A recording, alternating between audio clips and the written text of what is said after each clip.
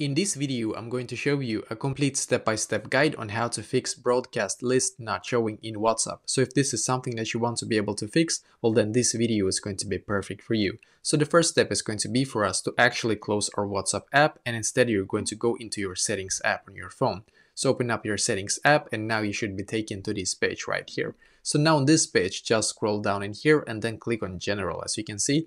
And now on this page, scroll down and click on storage. For me it says iPhone storage as you can see, but for you it might say something else. And now we are going to wait for it to upload right here as you can see. And then we're going to now scroll down in here.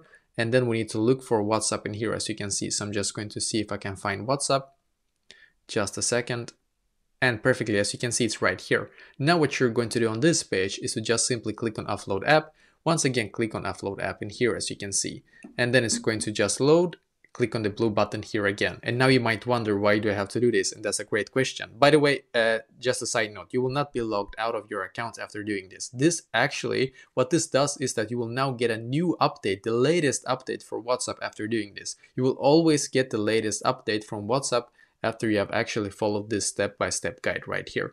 And the latest update will fix all the bugs that was in the previous one, because I had the exact same bug before. My broadcast list was not showing. After I did this step-by-step and then waited for the app to basically just reinstall right here, or basically update to the latest version.